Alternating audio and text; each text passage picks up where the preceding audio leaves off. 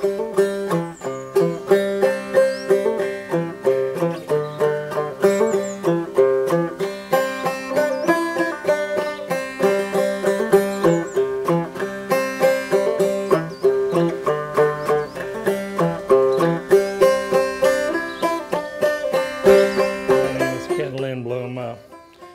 been doing reenactments and this kind of thing for a number of years now.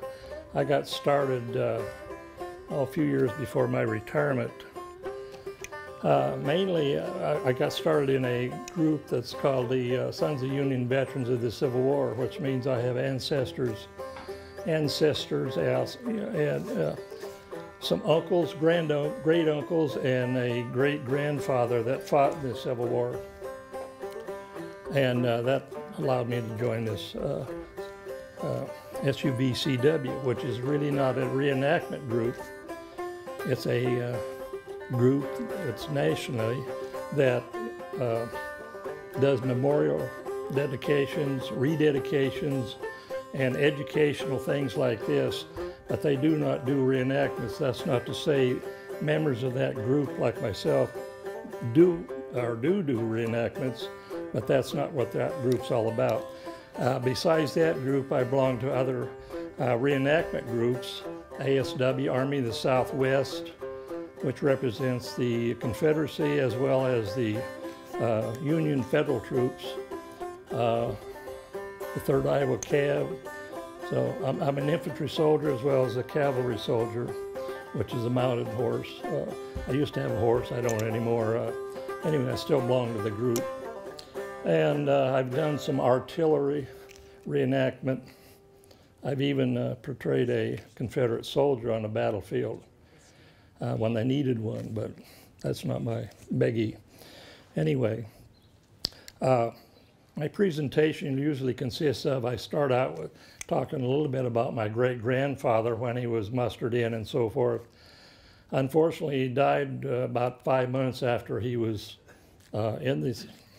recruited into the war, which was early, and he died of pneumonia. I'll just go ahead and start out. My great-grandfather's name was Malin Hartman. He lived on a farm down in southern Iowa, Mahaska County, Oskaloosa area. He was recruited September of 1861, and the war had started in April of that year, 1861. Anyway, Lincoln had called for 75,000 volunteers after the first Battle of Manassas, after they figured out this war is going to be more than just a 90-day. Actually, they recruited these 75,000 or one of these volunteers for a 90-day enlistment. They thought it was going to only be a 90-day war or less, or maybe a month or two more. As it turned out, it was 4 years. Anyway, my great-grandfather mustered in September down in the Oskaloosa area. They recruited around 1,000 soldiers or men at that time from the Oskaloosa or Mahaska, Jasper County, the surrounding county area. In October, they were formed into a regiment in Davenport, Iowa. And then from that point, they were transported by rail, not by riverboat, but rail that followed the Mississippi River down to the Jefferson Barracks area, which is around the St. Louis area. And at that point, he would have been formed into a regiment. And actually, the regiment, I think, was formed in Davenport. They were transported down there, and they would have been issued the uniform very much similar to what I have on, which is their battle dress of that day. And it consists of the sack coat, which is what I have on. And by the way, these are 100% wool. They're very hot. Even if you're in air conditioning, they're pretty warm. But at the day, 150 years ago, people didn't wear short sleeve stuff like you have on today. You know, I like to be cool too, wear short sleeve shirts. But the only thing you seen was your face and hands. You didn't show anything else besides that unless you were in your tent or in the bedroom or whatever. Anyway, he would have been issued this sack coat, pair of trousers, sky blue trousers like this. Let me get out in front. Get a little better view. A pair of Jefferson booties, they call them, or brogans. They're 100% leather. They're machine made. As I mentioned to somebody earlier, sewing machines were made or invented, I think by Elias Howe in the 1850s. But it was used primarily to make leather clothing or leather shoes, horse tack, saddles, and things like that. It wasn't used to make clothing. The clothing that was issued was handmade. Now these are replicas and they're all machine made and so forth. You have a shirt. You can't see it very easy, but you have a shirt on underneath that. And it's not a button-down shirt. It buttons down this far, and then it's just slips over, pretty baggy and blousy. You have socks. You have underdrawers. You would also been issued for armament, leathers, the leather stuff. Besides a rifle that you would have been issued, you have a cartridge box. And by the way, also, that cartridges in that day, or the day of the Civil War, were paper. I'll show you. Well, here's an example of one right here. This is made up. This is actually an actual bullet that was taken off the Gettysburg battlefield, I don't know, several years ago. It's illegal to do that now, but the time this was picked up, it was legal to pick up things. And they had a gift shop, craft shop that they sold things out of, and this was bought out of that. Anyway, that come off the Gettysburg battlefield, and this is what they would look like. Now, besides talking about my uniform, and we're going to load and fire one of these muskets, but not really. I'm just going to go through on how to do that. I think you were here 3 years ago. I don't know if you remember how I done that. Anyway, we're not really going to load and fire. We're just going to pretend like we did. My great-grandfather really didn't participate in anything after this regiment got formed. Some minor skirmishes around the St. Louis area. He wound up with pneumonia, or cold, which developed into pneumonia, and he died in a hospital in Sedalia, Missouri, which is not too far from that area, kind of southeast of here, northwest of St. Louis. February the 6th, 1862, which is only about 5 months, almost 6 months to when he was recruited and joined. And ironically, his brother, one of his brothers, he had 4 brothers, 3 of which, besides himself, joined the Army, but 2 of them died. But one of the brothers died 2 days after he did with the same thing out in Massachusetts. And I forget, it was in an Illinois regiment. I'm not sure, I don't remember exactly what regiment it was in Illinois. But this was pretty common in the day for families. That even happens today. But if anybody's ever seen Saving Private Ryan, that kind of tells the story about brothers that were in the military that got killed in action.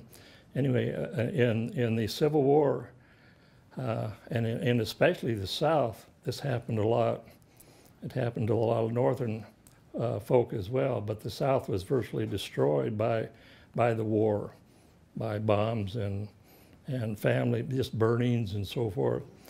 But it was pretty devastating. Of the casualties during the Civil War, I think there was around numbers, 360,000 casualties in the federal side, Union, which be the United States, the northern troops.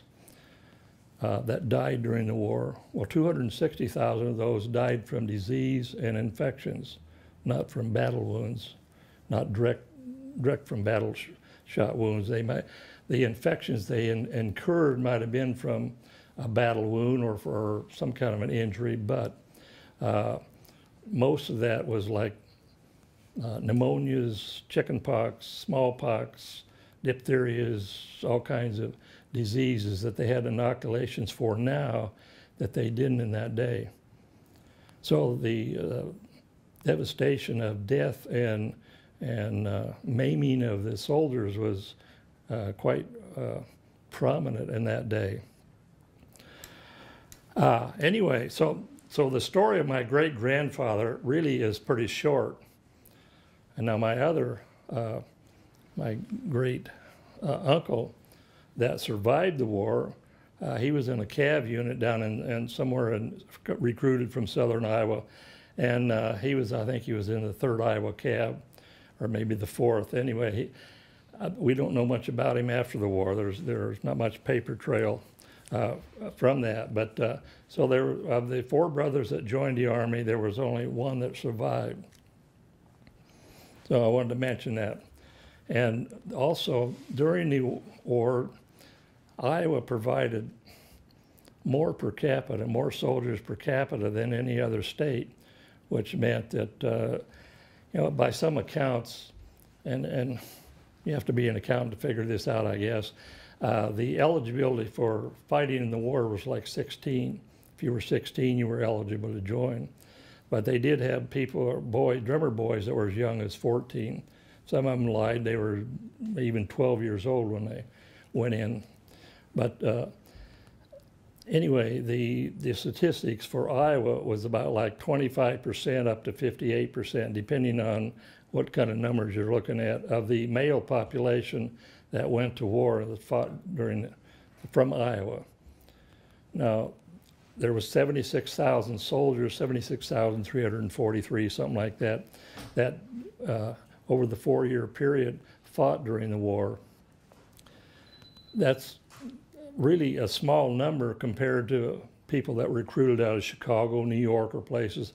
But those populations are like in the millions.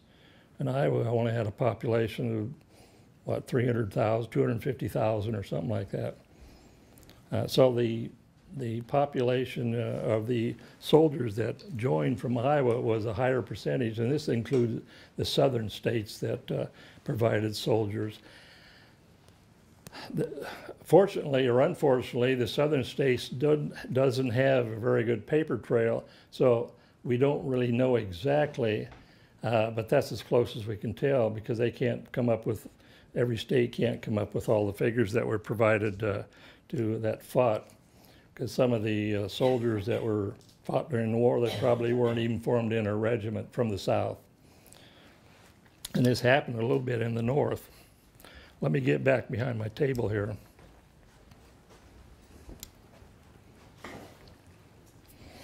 Now, as I mentioned before, we're going to load and fire this weapon here in a little bit, which we're not, so we're not going to really go to load it. We're just going to go through the actions.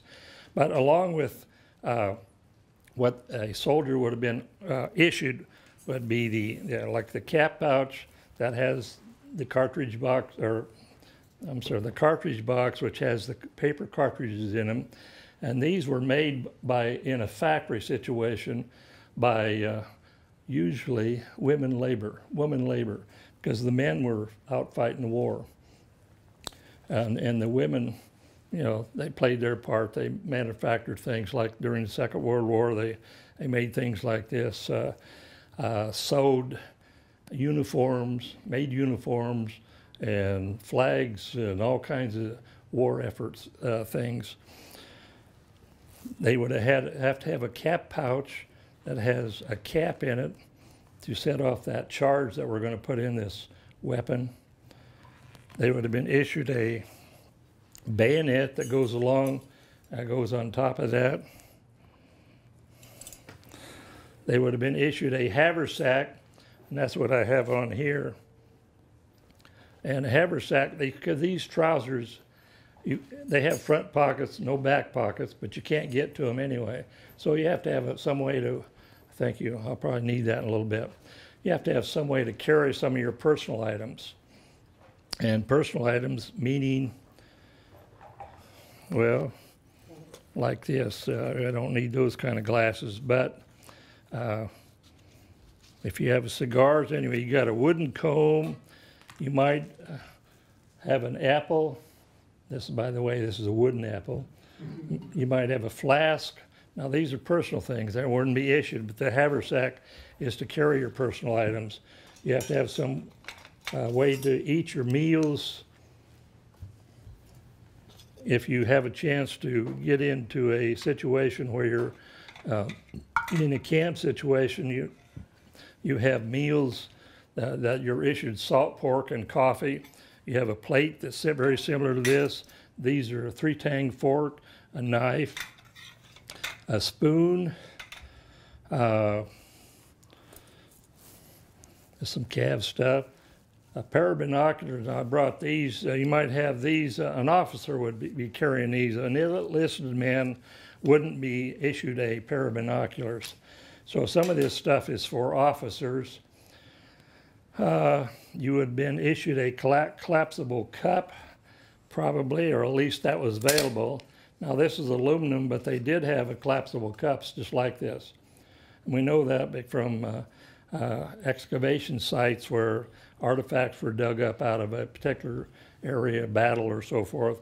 Some of these items, like I've showed, these are all replicas except for these bullets that I'm showing you. They're all replicas of the items that would have been found and been used during the war. This cup, very similar to what would have been used. There's a big cup. You've got to use that for coffee or for lots of things. That's been on a fire several times. Put soups or something in it. Heat up coffee, heat up water, make coffee. You'd been issued on a daily ration basis, like I say, the salt pork, which is like a bacon, only it's in cubes, hardtack. In fact, even through World War I, they made hardtack up until they come with the C rations. And it's what it is a flour and water, and you mix that together with a little bit of salt, and then it's baked. And this is made in a factory setting, kind of like a Betty Crocker thing, sent out to the field. And if it stays dry, it'll last, I won't say forever, but it'll last several hundred years. There's some of this that was in its original package. That was in the Smithsonian Institute, that was from the Civil War era, which is over 150 years old, and it's still good. And it is, as long as you keep it dry, it'll be all right. If it gets wet, it's like anything, food item. If it gets wet, it'll kind of get moldy, or it'll get, excuse me, bugs or things in it that you don't want to eat. But a soldier might get kind of hungry and would put it in their hot coffee and let the bugs and whatever crawl out and skim that off the top and eat it anyway. This is one thing I'm lacking. That would go over this shoulder here. That's the last thing. When you put your uniform on, the last thing you put on is your canteen. And the reason is because when it goes dry, if you got it under your belt and everything, you got to take everything off to get it filled up again. So you don't want to put that on first or second or whatever. That's the last thing you put on. Other items. The Army frowned on gambling, but soldiers played cards like most soldiers do. So you would have had a deck of cards, and they didn't have numbers on them. All they had was just the spots or whatever. So the decks are quite different than they are today.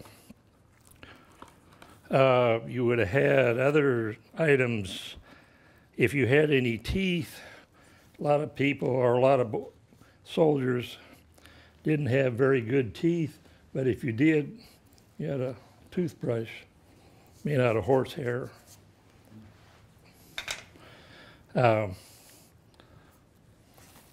when the Army or when the soldiers got paid, they had a billfold. You did get paid with, in fact, you know, during the Civil War was the first time that the government started to make paper money. Up until that time, states made some paper money, banks made paper money, but the federal government did not make paper money until during the war. So anyway, you got paid in paper currency like this. This is replica of. So you would be carrying that in your haversack as a personal item. Like I mentioned, a flask. Drinking wasn't necessarily frowned on, but it wasn't condoned by the Army. So this flask was for obvious reasons other than drinking water. Put some cider or something in it. Carry that in your personal haversack. Also, I didn't mention what you had been issued as your hat. Now, if you were in the Eastern Army or even in the Western Army, you would have been issued what they call a kepi. This is called a kepi. And it would fit something like this. This one doesn't fit very good because I don't like to wear it. Anyway, the regiment that my great-grandfather was in was the 8th Regiment, 8th Iowa Regiment, Company H, and the symbol for infantry in those days was the French buglehorn. Now today's symbol for an infantry soldier is crossed, well, I was going to say muskets, but crossed rifles. But the reason, like my great-grandfather would have wore a uniform or a hat like this, because in the Western Army, especially in the cavalry, they like to wear what they call a slouch hat. Now this is a variation of a slouch hat, and this is what you're probably used to seeing in soldiers and so forth, especially in the mounted cavalry. The biggest reason is you can see, you know, you got a small bill. This will shade you from the sun, protect you from the elements better than this kind of a hat. And also this hat can be wadded up and reshaped, but wadded up when you're sleeping at night, you could use it as a pillow or at least put your head on it, put your ears on it. This kind of hard to do that with. So it serves several purposes besides just wearing it. Now also, the foot soldier, or even a calf soldier, we're going to talk a little bit about a calf soldier and show you the difference between weapons, between the infantry rifle and the way they load, and a cavalry rifle, the way they load. I got this as a tent. What this is, and I can't put a tent up here. What I have is, and I'm going to pass it around here, drawings of what a tent would look like. The Army issued them as a shelter tent,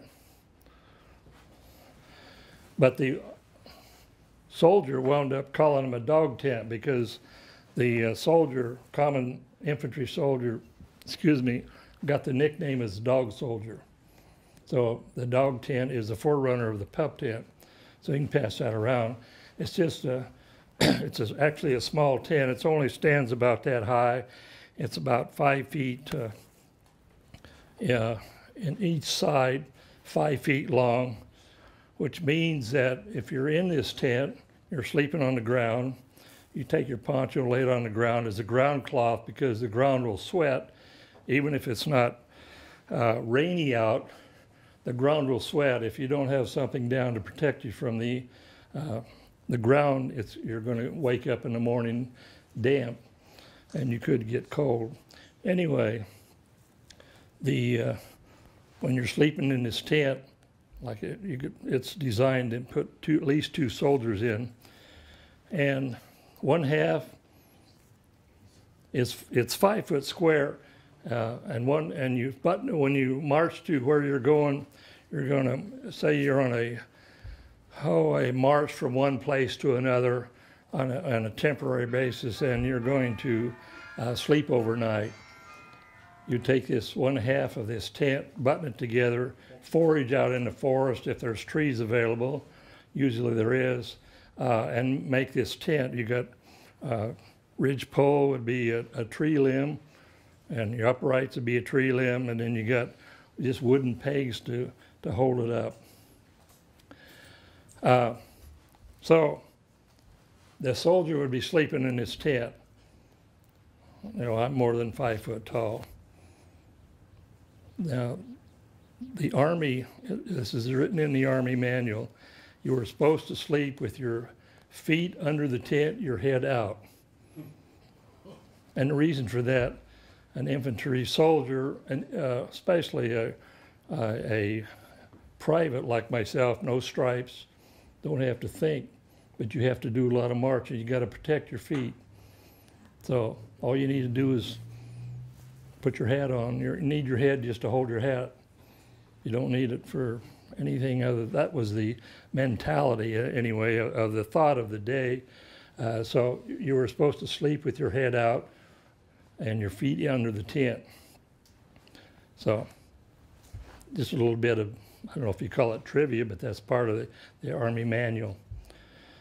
Now, the soldier, this looks brand new, but it's several years old. It's just I've never put it on a fire. I use it all the time. It's stainless steel. They didn't have stainless steel back in the day, so it would look, this is called a mucket. It would look very similar to this as far as what it would look like after you use it. And the reason they call it a mucket is because it's a bucket with or a mug, you might say, with a bail on it. A bucket has a bail and a mug has a handle, so it's just a combination of bucket and mug. Bucket. Mucket. Get myself tongue-tied here. So that's just something a soldier would probably, he wouldn't be issued that, but he would buy that at the store. Now the stores, when they had large armies, and we're talking armies 30, 40, 50,000 soldiers marching from one place to another after the war got started. You know, initially we were talking just a few thousand soldiers in one spot, 2,000 or 3,000 soldiers. But when you have large armies on the march, like back east or even out west, you would have these merchants, what they call sutlers, that they were in covered wagons. They would go from, just follow the soldiers right along. And so when things wore out, or if you needed things, because a common soldier would have got, or the private would have got $13 a month, which isn't a lot, but that's more than they were making at home probably. Anyway, that gave them some spending money so they could buy things like this.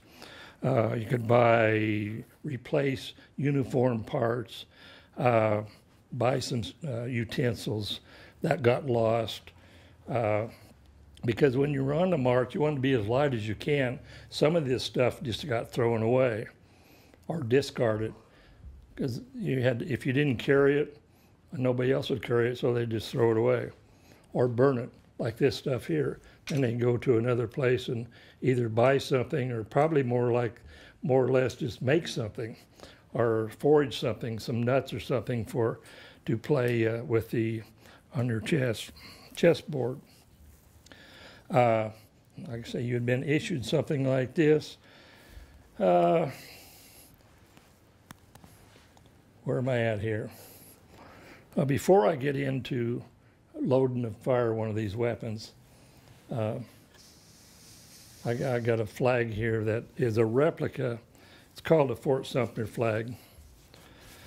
And the flag that flew over Fort Sumter was a garrison type flag, which would have been huge, like 12 by 25. This is not that big, but it's the same design. Now, if you count the stars on there, you have 33. At the beginning of the war, you had 34. Anybody know why? Why there was only 33 stars? Well, it's the same rule today or then as it is today. When a state is added, a star isn't added to the flag until the 4th of July. Well, Kansas happened to become part of the Union in January of 1861. Well, the war didn't start until April. So that made 34 states, only 33 stars. So after the 4th of July of 1861, there was a 34-star flag. Now, by the end of the war, there was 36 states. And then by the addition, the 35th state was West Virginia, because when Virginia seceded from the Union, the western part of Virginia didn't want to be part of the Confederacy, so they elected to be one of the northern states.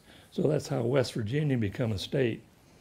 Now, towards the tail end of the war, Lincoln needed votes, electoral votes, which wasn't very many, but he needed some electoral votes so he could try to win the election.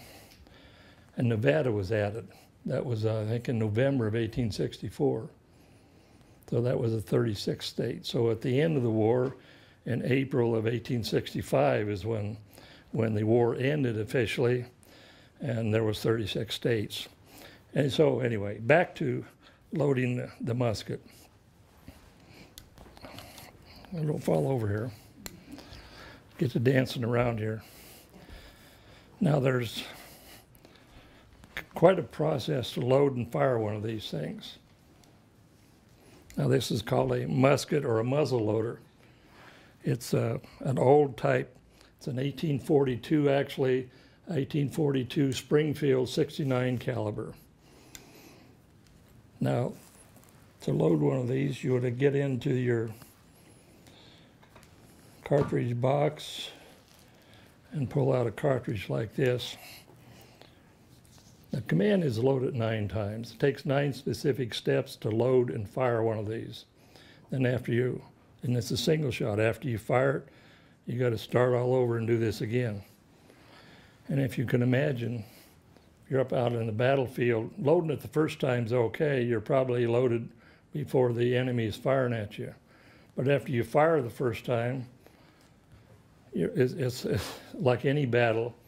You're kind of in a hurry, and you got somebody else shooting back at you, and you're standing up there shoulder to shoulder out on the battlefield loading these things. Why does anybody want to do that? Well, part of it was pride. That's just what they done in those days. By the end of the war, they were hiding. They were down in Petersburg, for example. You had trench warfare. You didn't see that again until the First World War. But it takes, you got to put yourself back 150 years ago. It's a different culture, North and South, and but it's actually part of the mentality of why does a soldier go to war?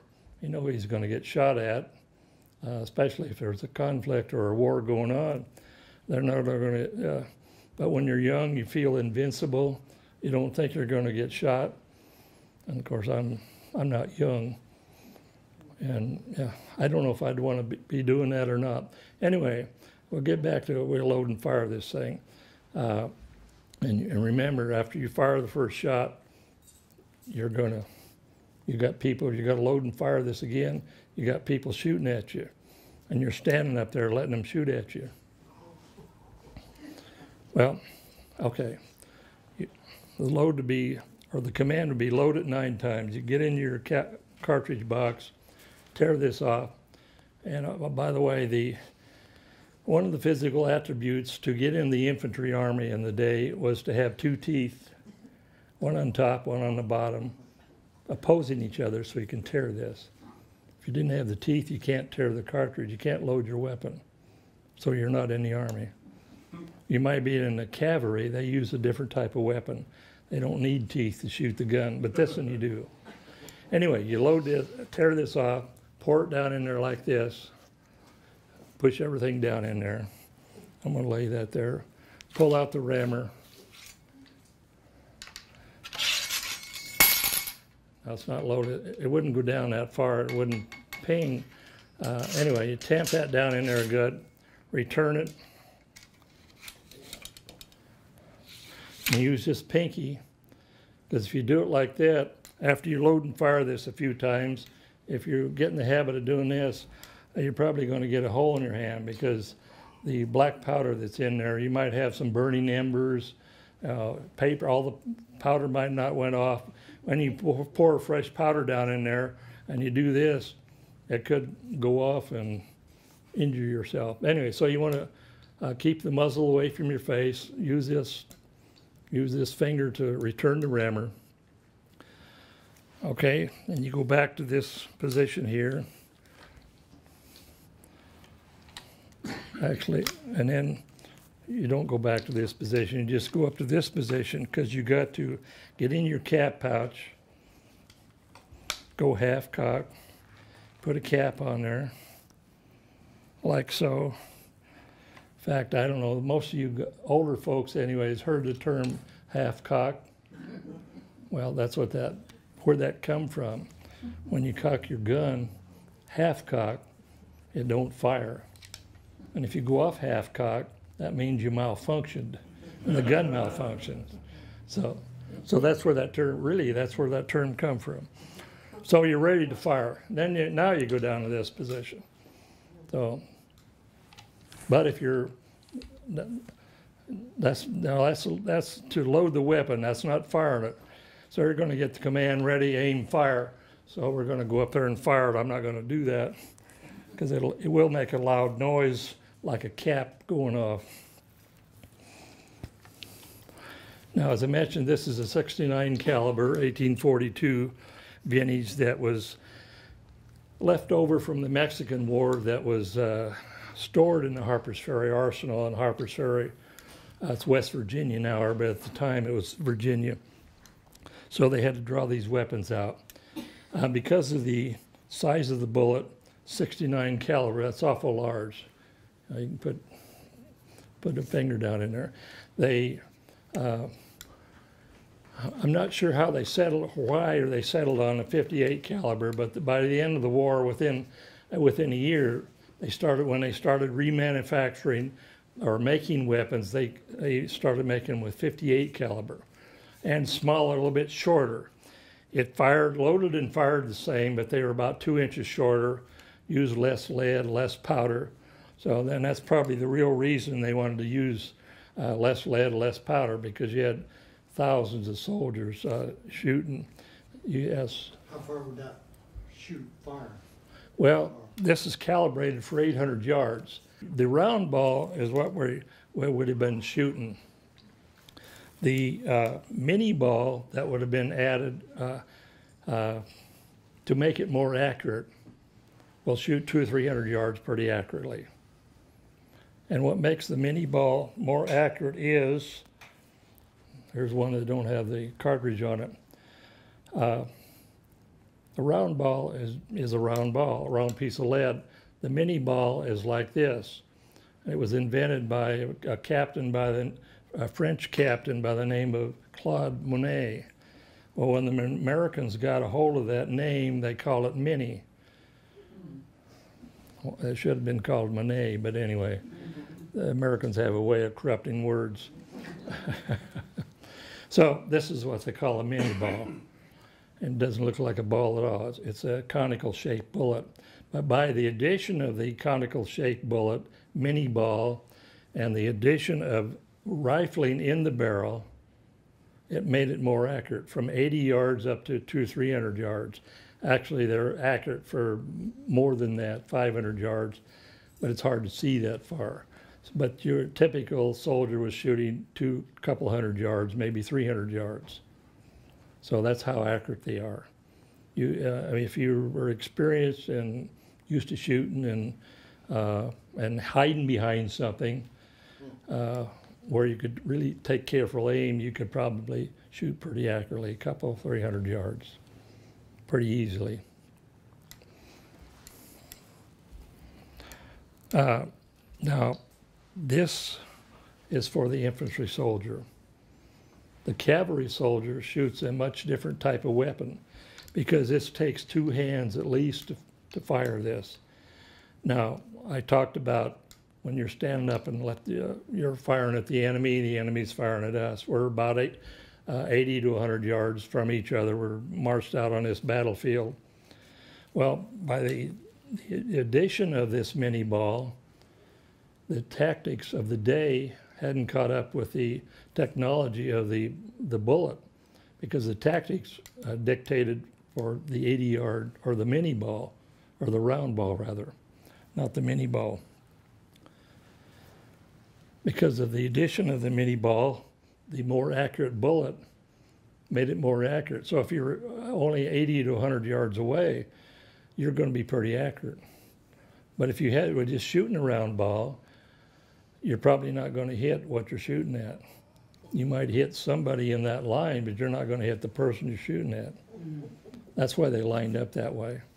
That's called the old Napoleonic type tactics, European tactics. That's the way Napoleon fought wars, and other generals over in Europe, the French, or the British as well as the French. So we adopted that, but by the end of war, we were doing different tactics because the commanders out in the field learned fairly quickly, you know, we can't do that. We got to start hiding from the enemy. We can't stand up there and let them shoot at us. Well, they did do that, but they didn't start doing that until after the Battle of Gettysburg, actually. Because you remember out in Gettysburg, you know, they had thousands of soldiers lined up in different parts of the battlefield and shooting at each other. Well, you had these accurate bullets.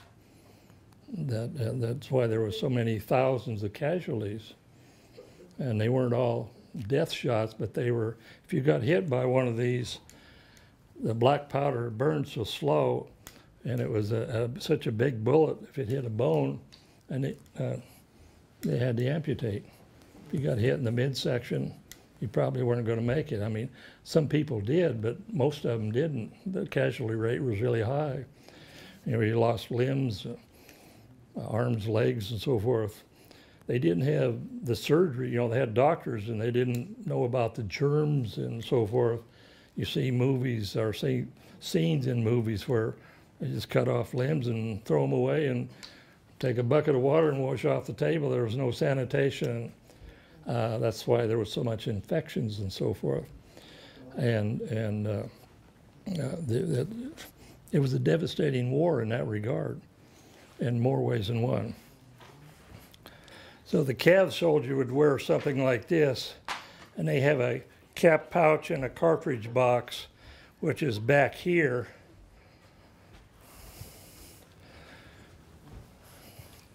It's going to look similar to what this. I'm not going to spend the time to adjust everything. I'm going to lay that there. Put this strap on, because when you're mounted on a horse,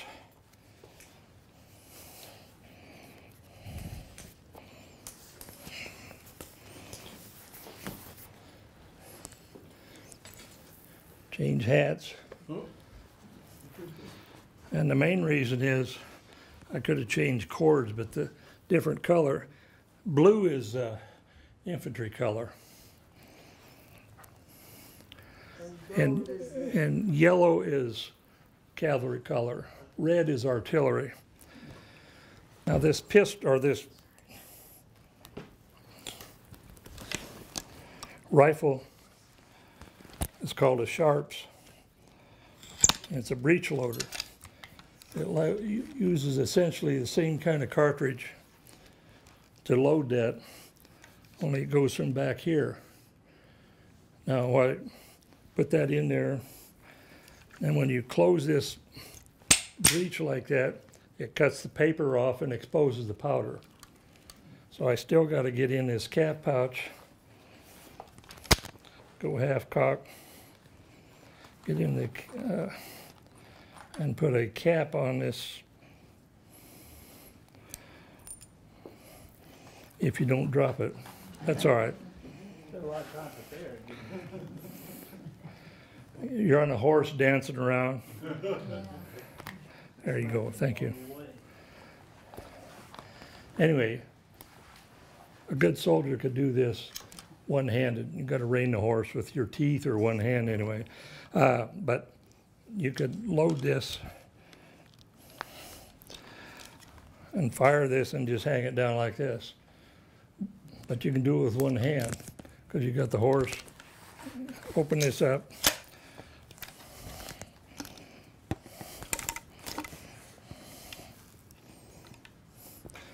Put this cartridge in there. Close this. I need to lubricate that. Anyway, and you're ready to go. And in the day they didn't have scabbards to put on your horse, to mount on your horse. They did have a little boot though that this would go down into, so it wouldn't be flopping around, but it would just hang from your body when you're mounted on a horse. It's kind of crude and elementary, but it's the way they done it. In reality, though, the cav soldier would probably take his saber, which was on the scabbard in the horse, and he would use this and about on the horse and the pistol. A soldier that was in battle, that fought a lot of battle, would probably carry 2 or 3 pistols, as well as a couple, or 2 or 3, or maybe 4 loaded cylinders that you could change. Take this, you got it on your horse or on your belt, got a spare cylinder, put that on there, put this back together, and you're ready to go again. But you, because you're close, when you're on a horse or close in fighting, you're like fighting from here across the street, or if you're riding on a horse, you may be horse to horse, or instead of man to man.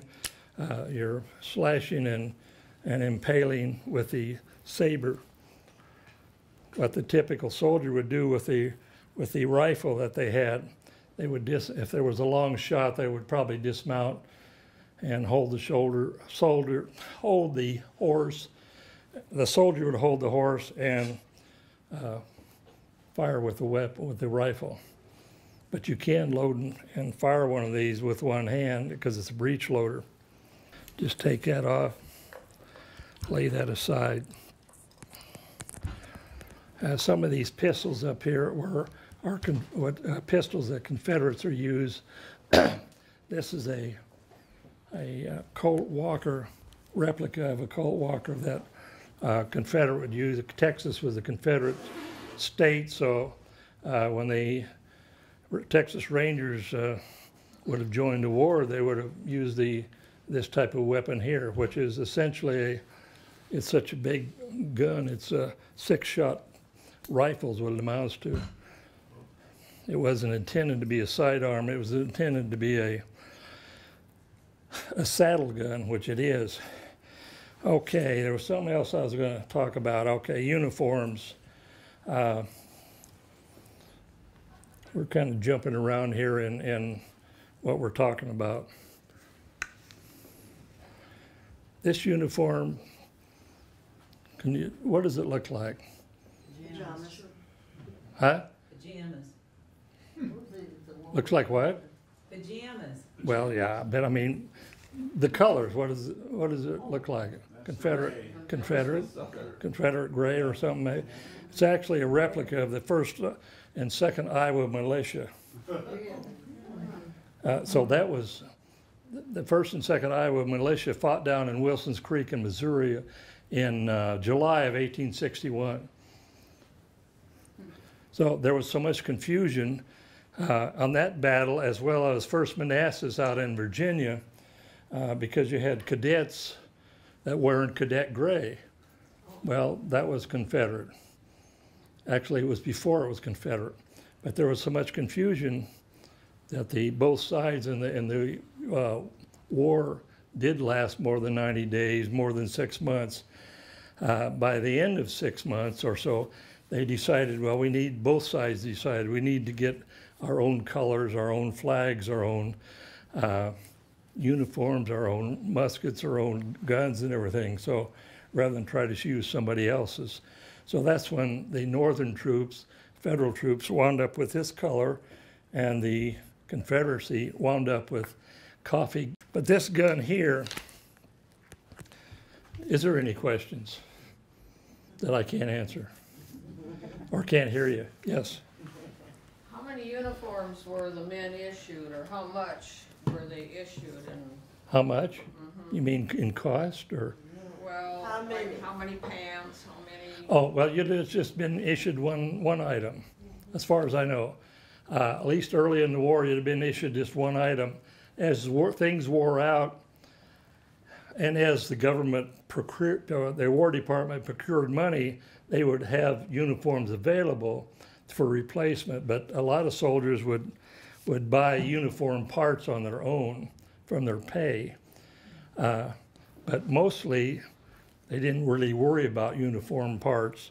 They would buy some other stuff to help them survive or to endure the circumstances a little easier with their pay and so forth. But yeah, really they were just issued one item on the uniform. But as they wore out, they would get reissued. And I guess I'm not real clear on how often they would get new things. I think it's as things wore out. There wasn't any time element. Yes. Did they make accommodations for the right-handed and the left-handed people? And then also, how long did it take them to train a soldier from enlistment to being ready to march out on the field? Well, a lot of recruits in that day, they were recruited one day and they were in battle the next day. Ideally, after as the war progressed, there was some training. I'm not, like there wasn't a lot of training, but like a lot of marching commands of. They didn't really need to know a lot, I guess, other than some marching commands and ready, aim, shoot type commands, and discipline was a big thing.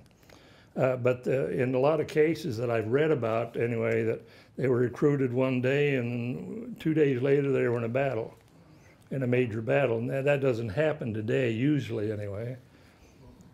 Yes? What did they do, the army, the military, the army, the Union Army, when they went south? Because it's hot down there. What did they do about this? Hot? Hot? Yes. Well, it is. you were expected to wear a uniform, but ideally, you seen soldiers. What did they do?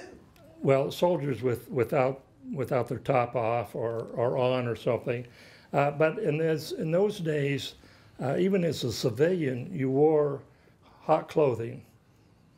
You didn't wear light clothing or shorts or short sleeves. I remember one of my brother-in-laws. His dad was a farmer, and he died a number of years ago. But when I was growing up working on the farm for him, I remember he wore long-sleeve underwear year-round. It was 110 in the shade. He still had long-sleeve underwear on, and a hat like I have on. Probably because of the sun.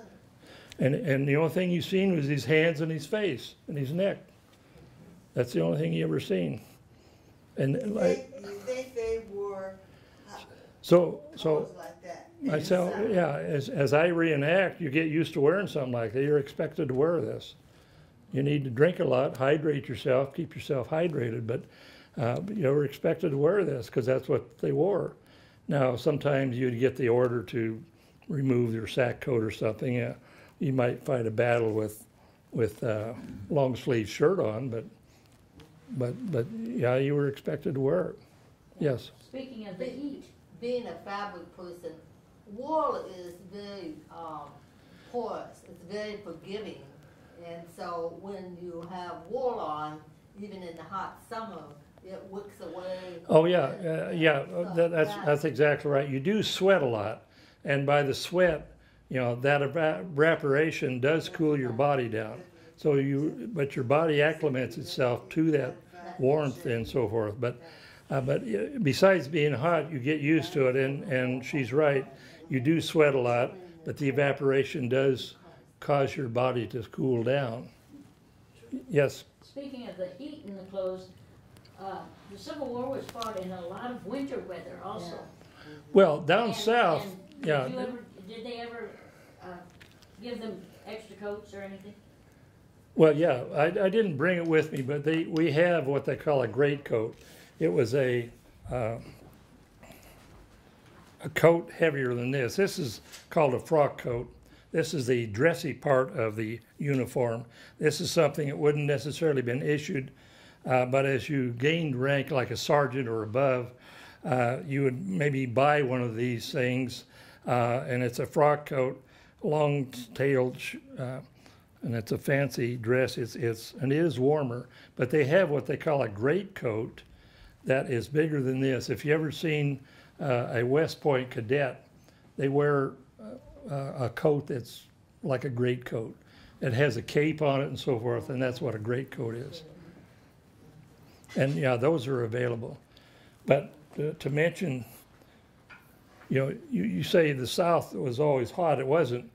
I took a trip, one of several, but last. I say that because I'm from Louisiana, as far south as you can get in Fulton Gulf, and it's hot. Well, I know, but I was going to say down in Tennessee, parts of Kentucky, and even northern parts of the Deep South, they do occasionally get snow, and it does cool off at night. I was down in Andersonville, Georgia, that's in the Deep South, and it froze water. It got down to 20 degrees. That was up in the mountains. Andersonville is one of the prison camps, and during the war. But yeah, it froze. So you needed something warm. Sometimes it does, but you're fighting the war, and it's They don't care about the other. Yeah, well, bad. but it got hot during the daytime, but at night it got cold. And what I was going to say about this rifle, this is called a Berdan Sharps. The infantry, one of the special units, a regiment out in the east used this, and it's a breech loading, but it's a longer rifle. That's a carbine. This is about that much longer, but it loads the same. And what they would do is retrofit scopes on this, and they were doing sharpshooting. By the end of the war, this unit was formed as sniper unit. So this was a rifle that was used for that, easier to load and easier to carry. That's why there's a strap on it rather than a clip for the cavalry unit. Any more questions? Yeah, I know my wife's doing this, but well, we'll entertain more questions. Yeah. Is that a hinge on that stock down there? I'm sorry. On the stock, is that a hinge? What's that? Storage area. Well, Storage area? I get a lot of questions about that. That carbine has the same thing. What it is, it's a ornamentation that's left over from the Revolutionary War days. When these were retrofitted for flintlocks, you used a round ball, and you used they loaded differently. You put patches and balls in there. Well, that was before they used the cap. And if you put that stuff in there during the war, you would just open that up and you'd lose it all. Anyway, it was left on there for ornamentation, from the Revolutionary War days. Because a lot of these weapons had been converted from flintlocks to cap. So to answer your question, it wasn't used for anything other than looks. The newer weapons that were made after the initial part of these, this wasn't on there because they were worthless. Nobody used them. The stuff that would have been used in there would be in these cap pouches and cartridge boxes. So I do get a lot of questions about that, though. It's not used for anything other than looks, just left over.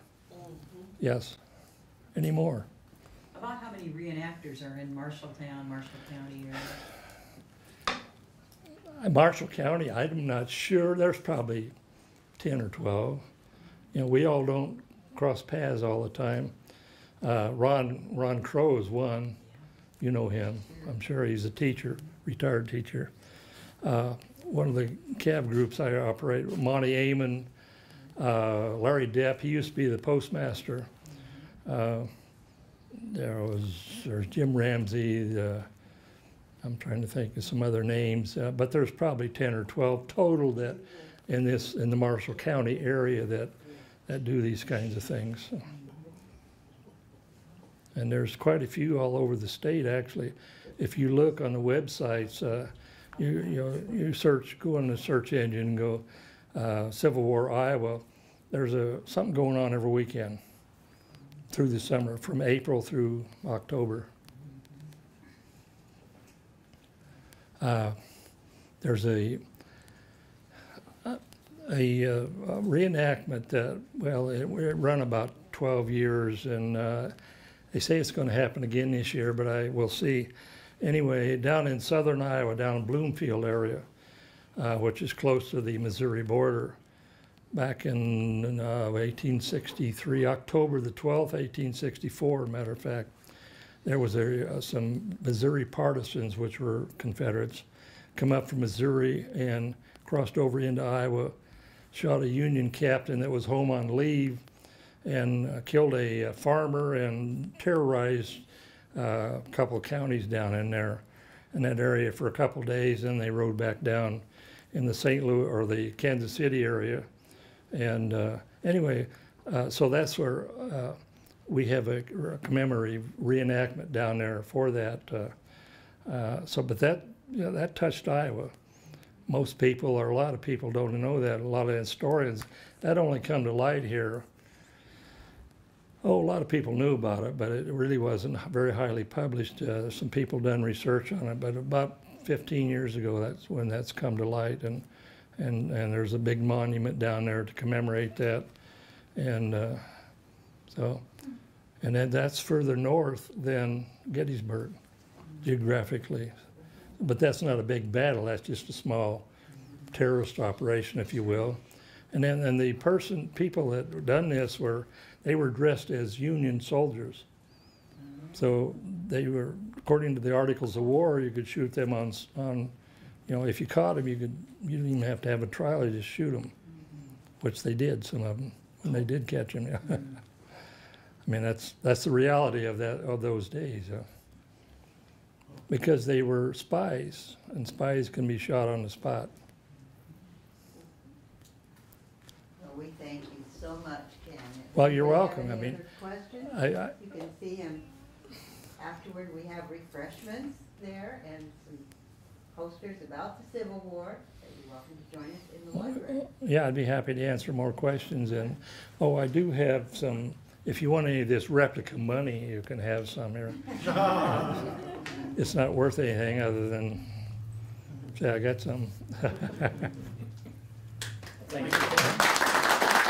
Thank you for coming and being such a attentive audience.